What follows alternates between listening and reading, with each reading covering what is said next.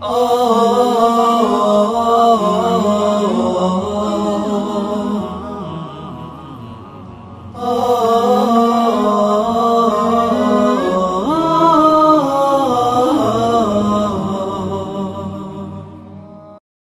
to talk around the issue of these modernists.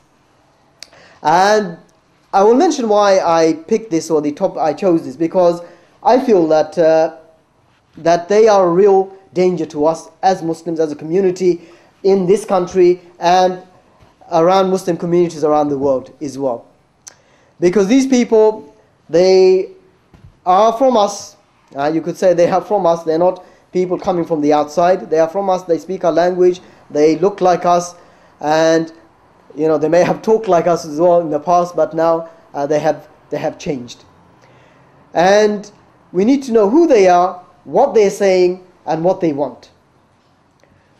So I thought it'd be a good idea just to touch on a few points. And again, due to the limited time, it's a topic that needs greater discussion and greater awareness amongst us, all of us. We may feel, Ustad, I'm not interested in politics. We need to be, brothers.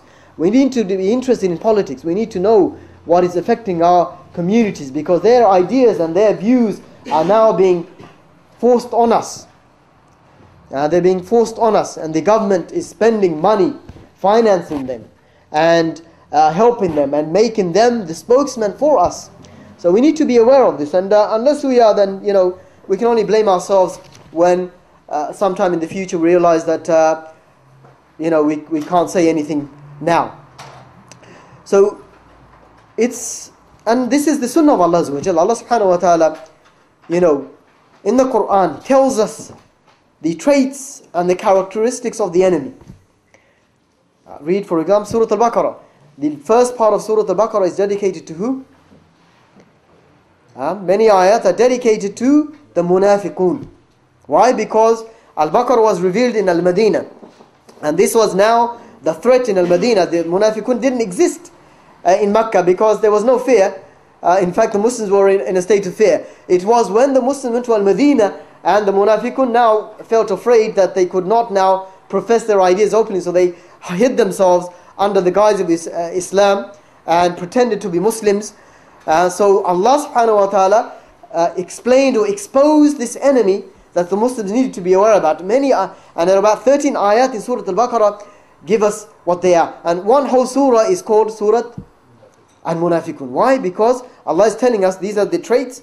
Humul adu fahdharhum. They are the enemy, so be aware of them. So these modernists, these people, if you like, some of them, yes, they are munafiqeen. Let's not be in doubt about that. They are the modern munafiqeen. But they are not hiding their nifaq today. They are openly professing their nifaq and their hypocrisy and guising it under Islam and progress and what they call liberalism and so on. So we need to be aware of the enemies and understand their traits. So very briefly, the history of modernism or modernist in the Muslim world, you can trace back to recent times. In two parts of the world, in the Muslim world, in this Indian subcontinent, and also in the Arab world. As most of us are from the Indian subcontinent, who knows who brought this idea of modernism to the Muslim subcontinent, Indian subcontinent? Anybody? But the one who kind of started the process, or is ascribed as being started the process. Yes. Well, yes. He established a school or college first. Now, Jazakallah khair. Yes, the very same person. They call him. Well, he's given the title of Sir by the British. Sayyid Ahmed Khan. Sayyid Ahmed Khan. He is historical works considered to be the first to introduce his modernism into the Muslim world. And there is a long history around him. But anyway, if you can very quickly just go to the net and do a quick search about him, and you find his history and his ideas. SubhanAllah. Of course, at that time he died at the end of the 19th century, 1898 or something like that. So he existed at the time that the British were colonizing India. And if you look at some of his ideas, amazing. He was against resistance against the British. He in fact resisted any kind of jihad against the British.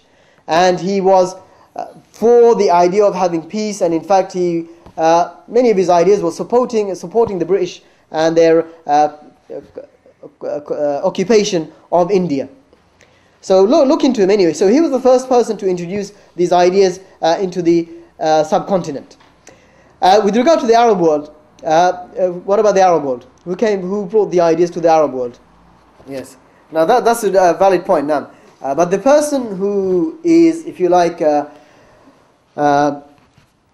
kind of said to brought modernism, I mean, we use the word modernism as they use it, to the Arab world was this character called Jamaluddin al-Afghani. Yeah. There is some dubious, or there is some things around him or his background, his history, which is unclear. But again, if you do a little search on the net, you'll find even a picture of his as well on the net. He was the first. He was a Shia. He was a Shia from Iran, and he brought these ideas of modernism.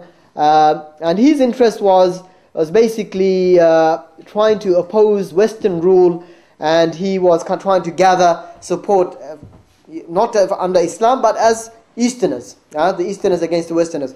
And his ideas were picked up by Muhammad Abdu. Muhammad Abdu was an Azhari Sheikh. He was an Azhari Sheikh. And he is the one who, if you like, gave birth to modernism in the Arab world. And many of his students are the ones who called to the modernist ideas of secularism, of women's rights, and so on.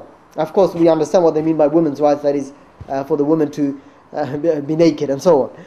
Right, so these are two characters who brought about modernism into the Arab world, and you can read a lot more about them. But in reality, what was it that they wanted? And what were their main ideas? And this, although it's going back about 100 years or so, but the modernists of today share many, if not most of those ideas today. The first of those was to bring the Muslims closer to the kuffar. To bring the Muslims closer to the kuffar in their customs, in their habits, in their culture, and so on. This is what they wanted. And also, in a way, also to bring the so-called, the religions, the three religions, Judaism, Christianity, to closer to each other, so that they kind of coexist. That's their one. Number two was to kill the spirit of jihad. No resistance, no fighting against occupation or colonialization, and so on. Not even only in the